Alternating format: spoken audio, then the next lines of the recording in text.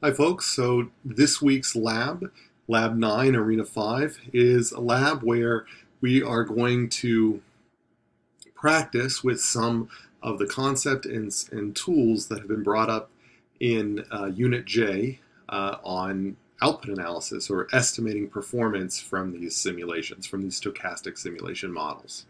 So the first thing we need to cover is just a reminder of the different types of simulations, the two major types of simulations, and how they model two sort of major types of systems. And so the first type of system we talk about are these terminating systems. So these are systems where we are interested in a trajectory from a specified start point all the way to a specified end point and everything in between. And so we're not just interested in how the system settles down over time, we're interested in everything about it. So how long does it take to settle down?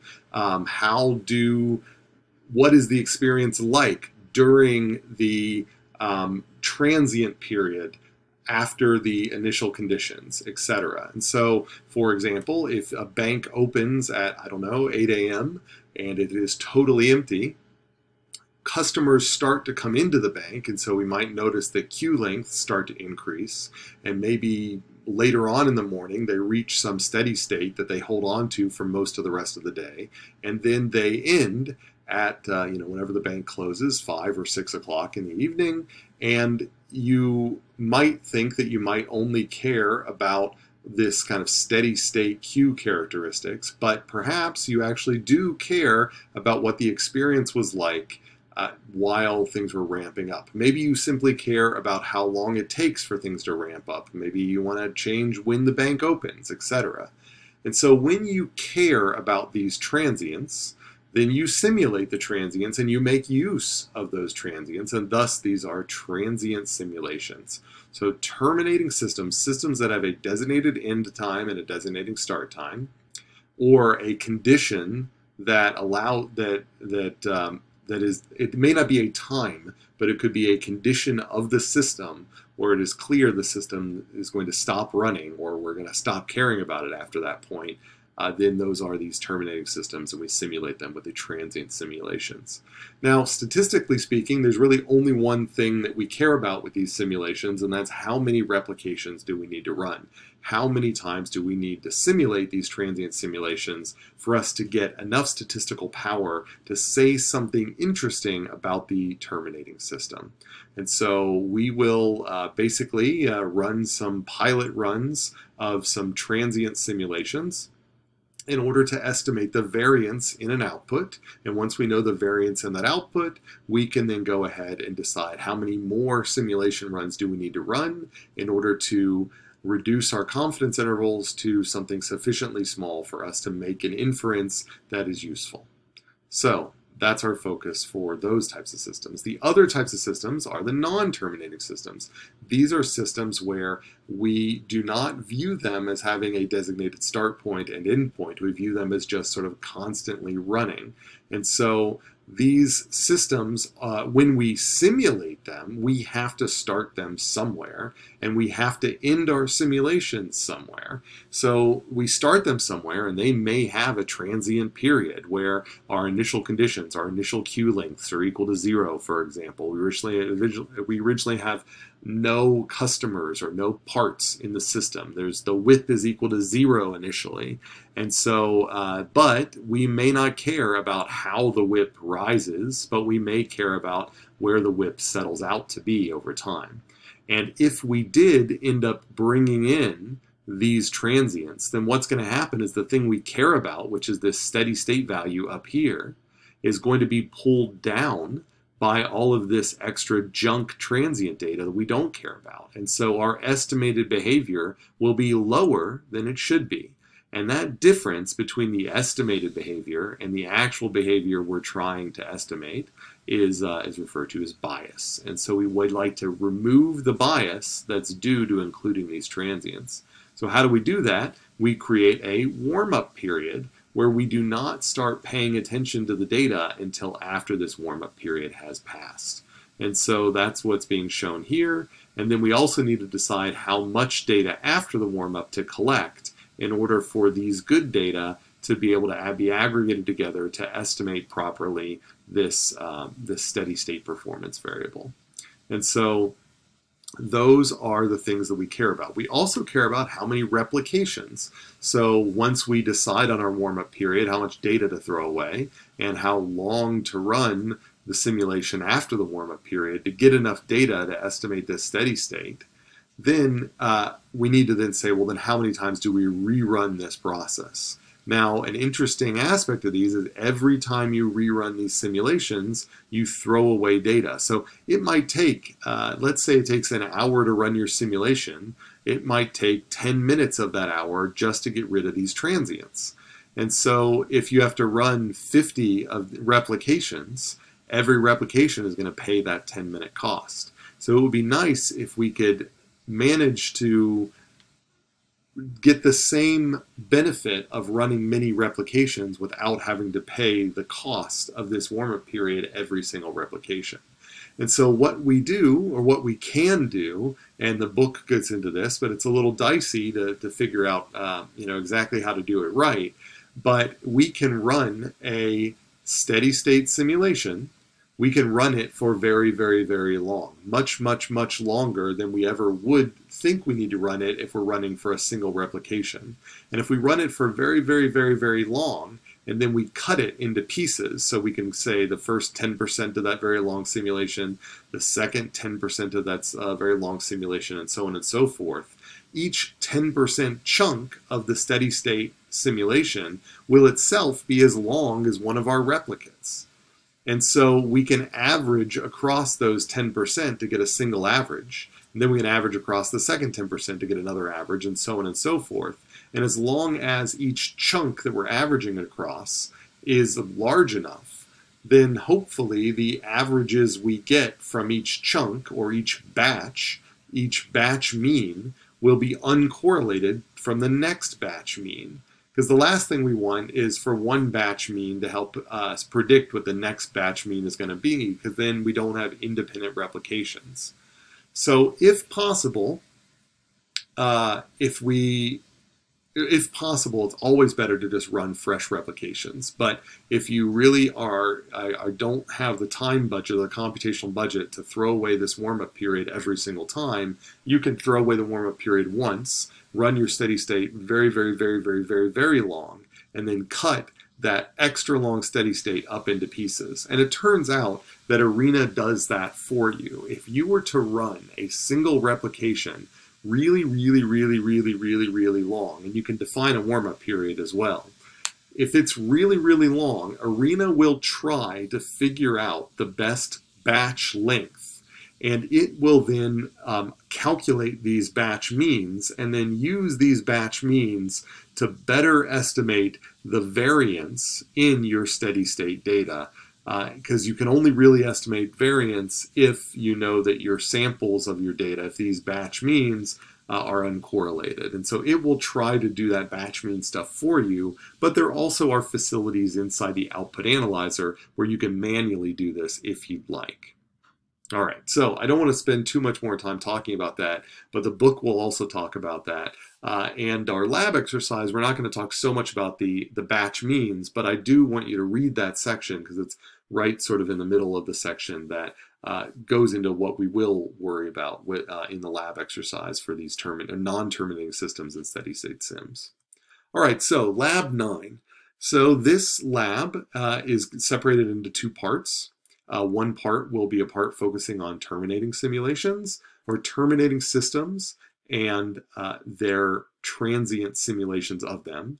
The second part is we're going to actually then look at a system that is a non-terminating system simulated by a steady state sim. And so in the first part, the real focus will be finding enough replications to get your confidence intervals down to a narrow enough size. And then in the second part, it will be also choosing the appropriate size of that warm-up period, and then also choosing the number of replications. So upload your results as a Word document, a doc or a docx file, and then preferably, if you can, also upload a PDF version that ends up helping us with grading on Canvas. All right, so let's get into it. Now, you'll need to use the output analyzer for both of these parts. The output analyzer is found on older versions of Windows. If you go to the Start menu, go to Rockwell Software, go to Arena, then you should find something that says Output Analyzer or Output Processor. Both of those are the same program, but depending on your version of Arena, then you might see one or the other. On newer versions of Windows, you can go and you can hit that Windows key and go into Windows Search or Cortana or whatever it's called at the time in which you're watching this video. And then you can type in Output Analyzer or maybe Output Processor and see what you get. Now, I'm on a Mac, so it looks a little bit different here, but what I will do here is maybe I'll go into Arena just to demonstrate to you that under the Tools menu, there is no Output Analyzer under the Tools menu. But if I go down and click on the equivalent of a Windows button, it brings up the standard what you see with Windows Search. And if I were to click on the Search button here and type in Output, then it brings up Output Analyzer. And so on some of yours, you might see Output Processor. If I type that in on this system, I don't know if anything else will come up, but Output Analyzer is what I'm looking for. So if I click on that, it'll bring up this relatively bare bones program, very similar to that of the Input Analyzer. So I will get into that a little bit more in a second here, but that is how you open that program up. All right, so let's go back into here. And so part one. So for part one, we're going to revisit a model that we've seen before, the call center model. And so this model I've already got loaded back here in Arena. So if you remember from this one, it's a relatively complicated model where calls arrive. I mean, it's effectively a queuing network model, but the service times for the queuing system are much more complicated because they get broken up and sent off to different places, and there's lots of conditions, and there's the resources that are behind those services have all sorts of cross-training, and so some of them can handle some types of demand and not others, and so on and so forth. And so it's a relatively complex model. And it is you might think a call center sounds like something that might be a non-terminating, because you might think, well, a call center, maybe it's open 24 hours a day because it's servicing the world or whatever, but this is like a call center that's servicing a one time zone. So if we go into Run and Setup, then it brings up this, and we see that right now it's configured to run, and I don't know if yours would configure this by default, but at least mine, and it might be because I've changed it, is set to run 5 replications. And I look down here, the base time units are minutes, and if I look at replication length, you say, it says infinite. This is a 24-hour call center, but you have to look a little more closely because there's this thing called terminating condition. So this shows that we can have transient simulation models of terminating systems that don't end necessarily at an exact time, but they end at a condition. And what is the condition? T-now, that is Arena's way of saying the current time, or the time since the beginning of the simulation. If the time since the simulation started is greater than 600 minutes, and the number of entities in the queue of the trunk line is equal to 0, then and only then will the simulation stop. So basically, if you got a slow day, if hardly anybody is calling in, then this simulation will stop right at 600 minutes. But if there are people waiting in the queue, waiting in that trunk line, then the call center stays open for however long it takes for you to clear them out. In fact, that might be one of your interesting performance variables, is how long does it take for us to clear this queue at the end of the day? How many days do we actually end when we were supposed to end, and how many days do we have to stay open, and how much longer do we have to stay open? So that's something that you could look into. All right, so that's what makes this a terminating simulation. Now, so our big question will be how many replications to run. So how do we get data out of Arena? And so if I were to run this thing, so if I were to just hit run on this, then the simulation runs and I get all this great animation. You see people running around and all that, but it takes forever, right? And so we can scroll through, we can make it go slower or faster. We can even hit this fast forward, and that's fine. The fast forward gets it to run a little bit faster. But if we really want this thing to run fast, then what I do is I go to run and I go down to run control, and I click on batch run. And it looked like nothing happened there, but if I go to run control, and under batch run, this little fast forward icon here is now got a square around it, meaning that I am in batch run mode. Now in batch run mode, if I hit play, then almost immediately it finishes. No animation. It's much faster than even fast forward. And so that really is the way to make these fast simulations run very fast. It has already run 5 replications. I know that because I look down here in the bar down here, it says 5/ and normally there'll be a time there because they're in batch run, it doesn't keep track of the time. So it's run 5 replications of this thing. It says, do you want to see the results? Now, I could go and say, see the results, sure. And that will bring up my report screen. And depending on, there's .NET incompatibilities in some versions of Windows, and so some people have trouble bringing up the category overview. Hopefully it works out for you. If it doesn't, I'm going to show you a way that you can still get all the information out of the category overview without having to actually open the category overview. But I can see here that it has all of these different statistics that are in this report, and in the category overview, they have been aggregated across these replications. And so when I look at the, say, under counter, on these period 1 rejected calls, there's maybe a period 4 rejected calls, there's an average of 5 rejected calls with a half width, a 95% confidence interval half width of 6.2. It's got, and it is this funny word, it says minimum average, maximum average. What they're saying is that there are 5 numbers from these rejected calls, and or there are 5 replications, and they each have a period 5 rejected calls, and they each have an average. And so there are 5 averages that the reports are dealing with here in the category overview, and this is telling you the minimum average and the maximum average. And then this confidence interval is defined over those 5 numbers. So if I were to go to category by replication, then I end up seeing those 5 numbers. So I could go to call center module, there are my 5 replications. If I click on replication 1, and then I can click on these on a user specified, counter, and under this counter here, let's go to count, and I can now see period 5 rejected calls. So here there's 37. And so what it's saying is that for this replication, there were 37 rejected calls in period 5. And so there's a single number per replication. And in the category overview, it took that number from replication 1, 2, 3, 4, and 5, and it averaged those and made a little confidence interval out of it. All right, so what if your category overview isn't working for you, or what if you want to do some processing of these data yourself? Well, fortunately, you go up to Tools, and you can say Export Summary Statistics to CSV file. And then from here, Report Database. Well, there I just end up looking in the same folder as that model, and I find that model.accdb, think AccessDB.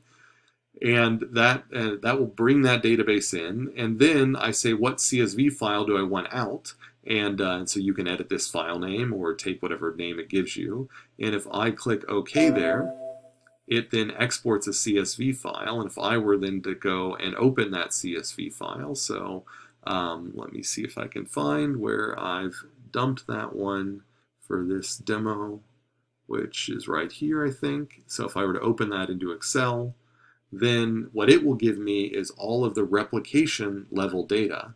So I can find my period 5 rejected calls, which I've been focusing on here, and then these, if I wanted to, I could then take averages across these numbers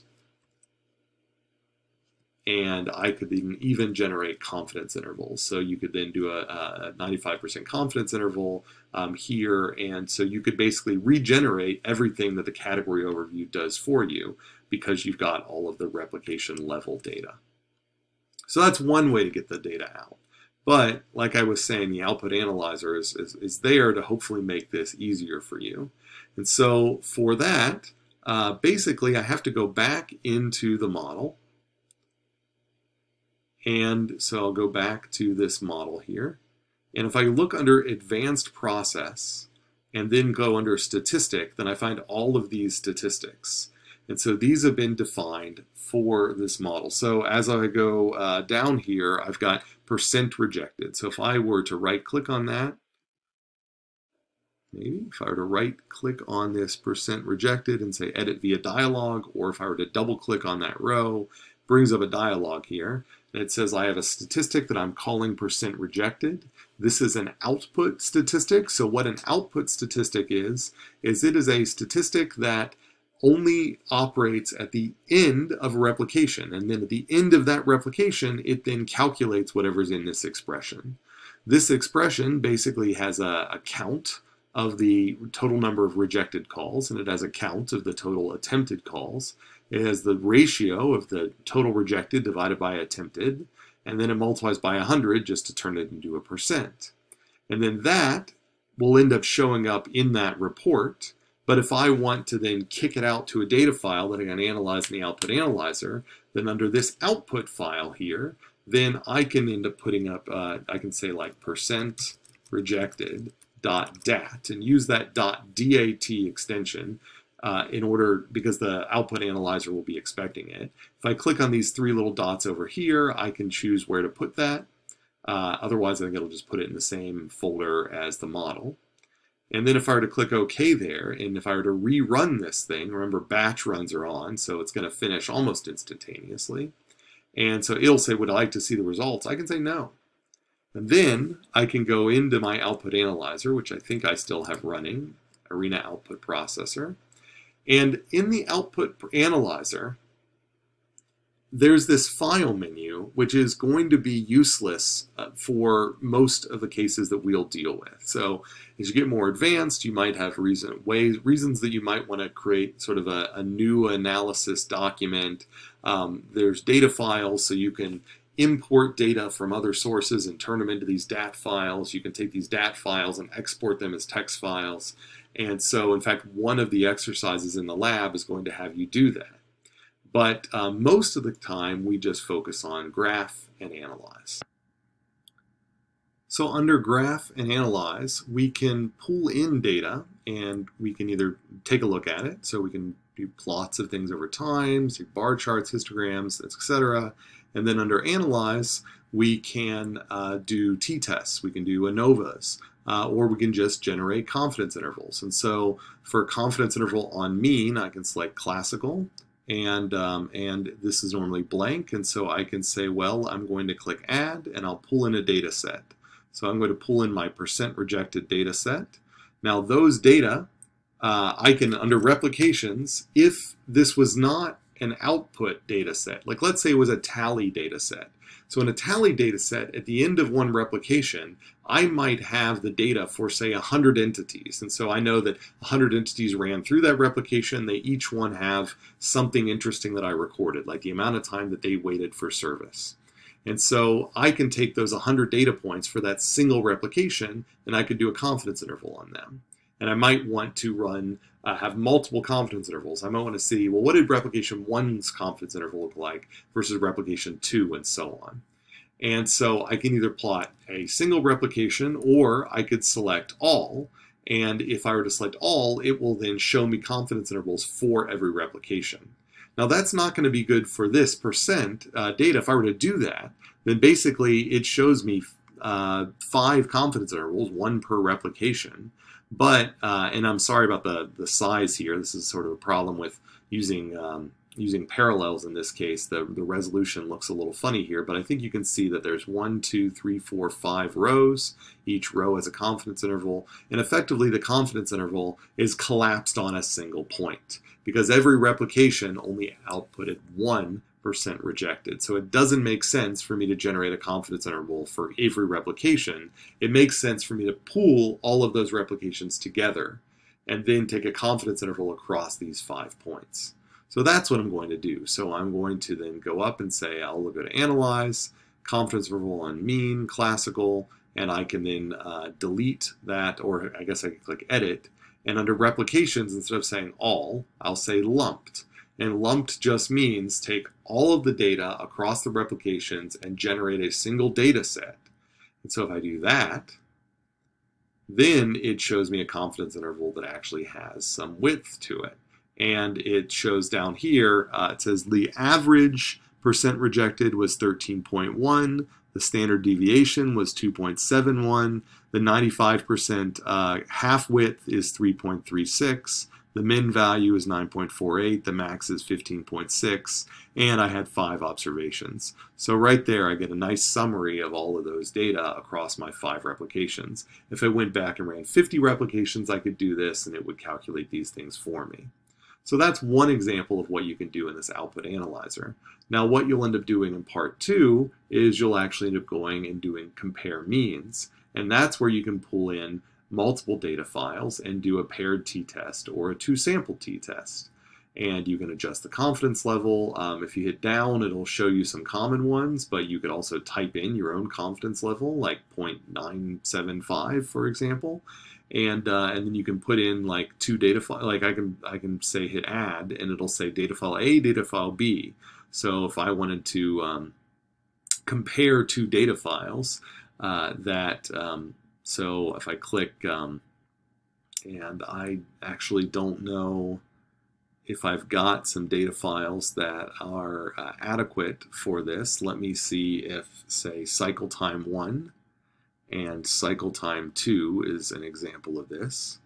And then I can say, well, I want to do maybe lumped again. So I'm going to lump all these things together. And if I were to do that, then it ends up showing me a t-test where the confidence interval displayed here goes from negative 1.47 all the way to minus 0.6. So 0 is here. So because 0 is outside of the confidence interval, then we know this is that these 2 groups, that these 2 data sets are statistically significantly different from each other. If 0 was right in between it, then we could not reject the hypothesis that they were drawn from the same distribution. But at the 95% level, these 2 data sets happen to be different from each other. And that's why down here it says reject H0. Means are not equal at 0.05 level. And so that right there tells me that whatever you did in simulation 1 that generated those replication data, then if you compare that to simulation 2, then the performance measures are significantly different between the 2. So that is just so those are sort of the things that you'll be playing with. Is this compare means, maybe this confidence interval on mean, and then also under graph, you'll end up doing a plot for one of these as well. So that's the output analyzer. Okay. So let's go back to the PowerPoint and sort of keep on focus here. So model 5.3, the call center model, what I'm specifically asking you to do, first go and read sections 6.2 through 6.4 of the book on these transient simulations. And then I want you to go through and after running the call center model, you'll hopefully then be able to estimate and report in your lab report the required sample size to obtain a half width of 4 on the total rejected calls. And so that's another statistic that you can find in there. So then you can implement that experiment with that number of samples and report the newly obtained confidence interval on total rejected calls. And then also report that confidence interval's percent error relative to the sample average. So basically what we mean is the half width of the confidence interval is sort of the error in the confidence interval. And if you divide that by the average, which is the center of the confidence interval, then that gives you a number. And that sort of says that If a confidence interval is plus or minus an absolute value, then we're wondering what percent is that absolute value of the midpoint. So you could say, well, the average percent or the average total rejected calls might be 42, and you'd say, oh, but it's plus or minus 3%. And so that would mean that 3% of 42 above and below 42, that's your 95% confidence interval. So in your report, we also then want you to duplicate a histogram that you'll find in section 6.3 with 1,000 replications.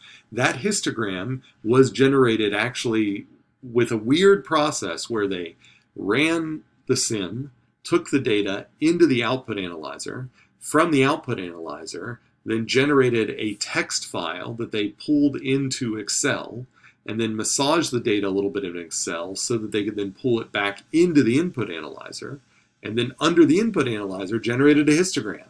If you want, you can go through that whole process, but I don't like the histograms that come out of the input analyzer. So what I'd prefer you to do is just a fraction of that process. And so go into the output analyzer, go to File, Data File, Export, as they talk about in the book, and output a version of that data that ends in TXT, and then open it in Microsoft Excel, and say that it is a space delimited file. So it'll say, is this tab delimited? Is this com delimited? Say it's space delimited.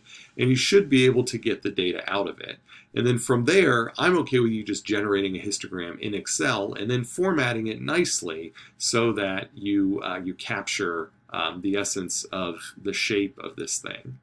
Now, if you read this section, the reason they do that histogram is to confirm that these data are normally distributed, because you cannot use confidence intervals unless the data are normally distributed. And so you should try to confirm that as well when you look at your histogram. And then for section 6.4, it goes into how to compare two different simulation models, one where you've made an intervention and the other one that's maybe a baseline model. And so it wants you to go in and then edit this call center model so that you can see if you make any difference in your edits. And so they talk about different ways in which you can edit the call center, basically ways in which you can take resources up and down, and then you can compare the outputs. Now, in this particular case, when you go into the output analyzer, it is okay to use a paired difference t-test. And that is because the callers that come into both call centers, regardless of how you change the configuration, are basically going to be the same, because the random seeds are going to be the same. And unless a lot of things change inside the simulation model, then most of the random numbers are going to be generated basically in the same way. And so it is actually probably more honest to use a paired difference t-test than a two-sample t-test for this one. So then after you do all that, I want you to tell me what you changed, report your configuration, and then show me confidence intervals summarizing this t-test. And so when you run the paired difference t-test in the output analyzer, it will show you a confidence interval for I forget if it shows you for the two populations or if it just shows you for the difference. It probably just shows you for the difference. And so then you need to sort of convince me that this confidence interval doesn't capture 0, or these two confidence intervals aren't overlapping, and then maybe give me a p-value to tell me, did this t-test tell you that your two models were different, or did you end up not making much of a difference?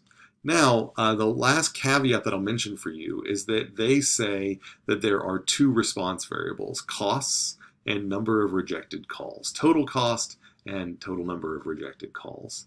And so they say that you should do a separate t-test on both, which I'm okay with. But they then tell you that you should use a 95% confidence interval for both tests. And I'm claiming that that's incorrect, and you need to, in the output analyzer, use a 97.5% confidence level for both. And so for both comparisons, and it's specifically 97.5 because you're making two comparisons. And so I'm asking you to then explain why, when you're using two comparisons, when you're saying these two models and I'm going to compare them in two different ways, because you're comparing them in two different ways, why does the confidence level change? And so if you remember our discussion in class, hopefully that will make some sense. All right, so then speeding along here, part 2. So part 2, you're going to open this small manufacturing system, which you may remember looks kind of like this. You've got all these transfer stations and material handling delays and all of that. So here's kind of a summary of all of that. And so we are using this as a steady state simulation. And so basically this, we're saying this manufacturing system, it ends up having a WIP that changes over time, and that WIP is going to start artificially low, and then we'll end up hitting some steady state value, and we are only interested in that steady state value. So for this here, I want you to go through and replicate this WIP warm-up plot, which is actually plotted in the output analyzer. So you'll end up having to, again, going into the statistics module. Now for this one, you'll have to follow section 7.2 because the statistic that they want you to plot for this total WIP doesn't exist. And so you'll have to go into the statistics module and it'll be empty. You'll need to generate a new statistic for the total WIP, and they'll tell you how to do that. You'll end up using the expression builder and you'll build that. And then you'll need to then set up a output data file. And then from that output data file, you'll be able to read it into the output analyzer and then plot it in the output analyzer. And I want to see that plot. And from that plot, using the logic that they sort of talk about in the book, or maybe your own intuition, I want you to then tell me what your warm-up period is going to be. So how much data do you need to get rid of in these WIP in order for you to feel confident that if you averaged the rest of the WIP, you would get a good, you would end up locating that kind of steady state WIP value. All right, so then after that, I want you to take that warm-up period that you've inferred, go in and into Arena and go into the run setup and then update the warm-up period. And so this is the method of truncated replications. So you're going to generate many replications of this small factory system where each replication throws away your warm-up period before keeping track of the data. Each replication will run for 5 days, and that includes your warm-up period. So don't add the 5 days to the warm-up period. Each replication produces a total WIP. I want you to then report the average and standard deviation of these 10 total WIPs. So basically the total WIP is just going to happen at the end of the simulation, and you're going to get 10 numbers, and I want you to get the average and standard deviation across these 10. I want you to then also give me a 95% confidence interval across these 10. Using that 95% confidence interval, or actually using the standard deviation, you should be able to estimate how many total replications you need of this simulation model in order to reduce the half-width to no more than 10% of the total average WIP. So basically up here you're going to have an estimated average. You can calculate 10% of that estimated average, and that's going to be the upper bound on your half-width. And so you can reread section 6.3 or look at some of the lectures that we've talked about in the half-width formula, and you should then be able to use that to then calculate how many more replications you need, and then go back and update your run setup to run more replications, implement that solution, confirm that your half-width has been desired, and then report both the 95% confidence interval, the average and the half-width. So we'd like to see both of those in that plus-minus notation from this modified experiment. So tell us how many total replications you needed, and then confirm to us that you have now narrowed that confidence interval so that you are pretty confident about where that mean is within these specifications. And that is the end of the lab experience. So if you have any questions, feel free to contact us, post something on the discussion boards, and look out for some additional videos. I plan on posting some videos on how to use the process analyzer and maybe a little bit of how to use OptQuest. And there's already some other videos online on the Canvas site on how to get raw data out of these simulations that you can then take a look at in, say, R or Excel or MATLAB or JUMP or whatever your stats tool of choice is.